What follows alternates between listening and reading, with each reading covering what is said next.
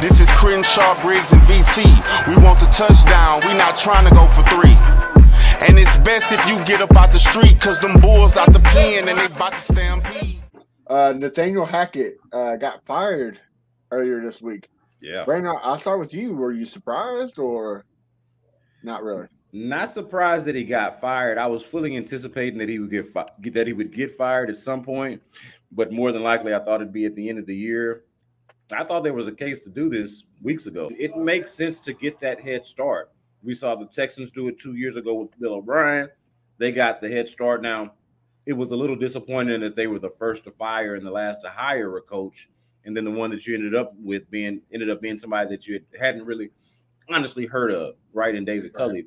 But that point aside, you kind of understand why, if that's the direction that the Broncos were going to go in, that the timing of it would make sense, that they would want to get ahead of things. And it's not like there was a mystery there. Nathaniel Hackett way in over his head. Given the history of even Russell Wilson prior to this year, you would have thought that that would be a job, if it was going to open up after 1 year, that folks should be knocking down the door to get.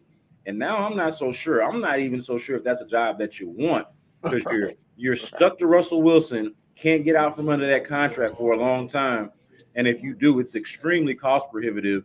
You know, one way or another, it's going to mess you up. You know, it was time. I mean, since the Monday Night Football game, that's when I knew that he wasn't going to be the coach. I think that they only hired him because they thought it was going to get Aaron Rodgers. Mm-hmm. And I think once that didn't work, Nathaniel, his time was limited. Now, if it had a good season, like made the playoffs, maybe he could have stuck around. But I think they made the right decision to fire him now so they could, jumpstart their head coaching search. I don't think Sean Payton's going to be the guy. I think they're going to get maybe like Dan Quinn, because Denver like getting defensive coaches. I was actually shocked on the Nathaniel hire, but I think Dan Quinn's going to be the coach over there.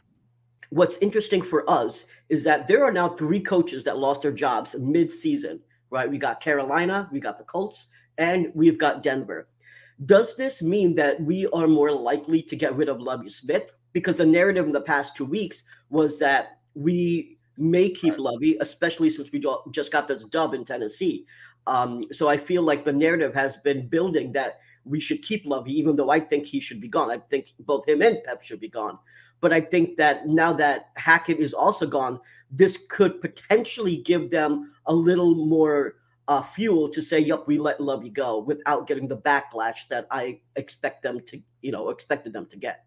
The way that they're comparable, I think, is the fact that they would both be firing the first-year head coach, and so, and I hate to characterize it like this, but let's not forget the climate and environment in which Lovie Smith was hired in.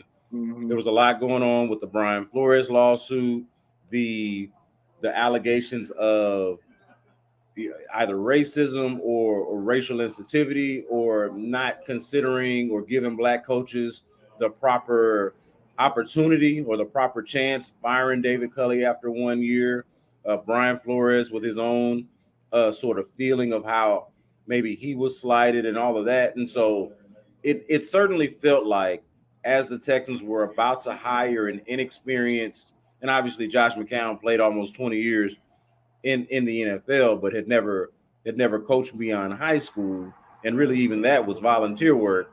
Like, it was going to be hard to sell in an environment like that, specifically the inexperienced white head coach, hiring him after you've gone one and done with the Black head coach.